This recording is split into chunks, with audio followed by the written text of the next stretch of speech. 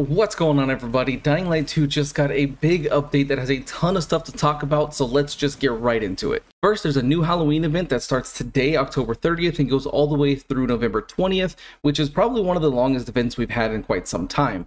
Baka is back, but instead of going around town fighting zombies and completing bounties, this time you're actually going through a tower raid specific for Halloween. 3 new hotel-themed floors have been added, and when going through the tower raid itself, each floor will have a random modifier to make each run different. Before starting the tower raid, you'll have to choose from one of 4 characters. There is the Scarecrow, the Plague, Van Aiden, and the Cursed Pirate. I'll be going more in depth on these in a later video. In this version of Tower Raid, you'll also have a preset loadout based on which character you choose, and the first time you complete the raid with each character, you'll be rewarded with a special weapon. Now, going back to Baka for a bit, you'll have to use Halloween candies that you get from the raid to buy things in his shop, and if you had treats left over from last year, those will be converted into the new Halloween candies, however only up to 1,000. The rest of them will be converted into mutation samples.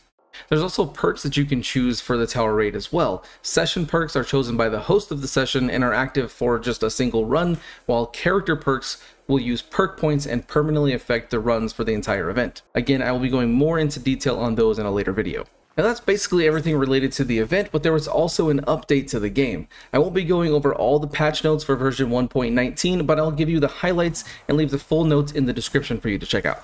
A new control scheme was added for firearms that allows you to aim with the left trigger or L2 button like a traditional FPS, and when using melee weapons, that button will still be used for blocking just like normal. I think this was a really great addition. This is something that people have been asking for since guns were introduced, so I'm glad that Techland was able to add this feature. There were also some bug fixes with the tower raid, like fixing getting stuck on certain floors or from a tyrant.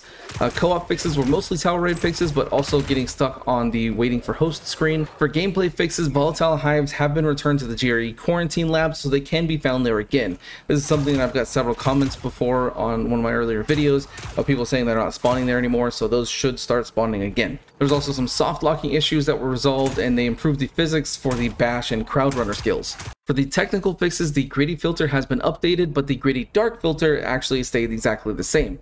They also fixed some game freezing issues when opening the map. And for those that use the dev tools, some LOD and missing terrain bugs were fixed, and some new slum prefabs were added as well. There was also a new Dying to Know episode. The first half talked about the Halloween event and the tower raid, while the second half focused on the future of Dying Light 2.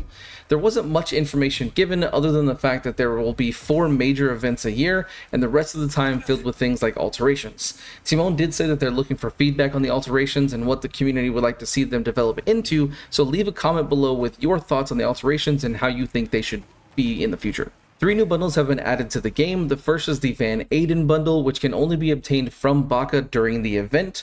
The Count Skull bundle, which can only be purchased with DL points during the event, and then the Cursed Pirate bundle, which looks like it's going to be a permanent part of the in-game store. There's also a brand new sword to claim for absolutely free in the in-game store called the Gladius. It's kind of a gladiator sword. It looks really cool. Not sure how long it's going to be free for though, so claim it while you can. Lastly, Twitch drops are back from today until November 10th.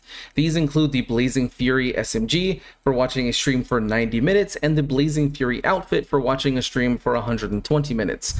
I'll be streaming on Twitch during this time, so make sure to follow me on Twitch to see me live. This was a big update to the game, and I can't wait to jump into it and check everything out with all of you. More videos are on the way, so be sure to like and subscribe and follow my other channel and socials for all my content.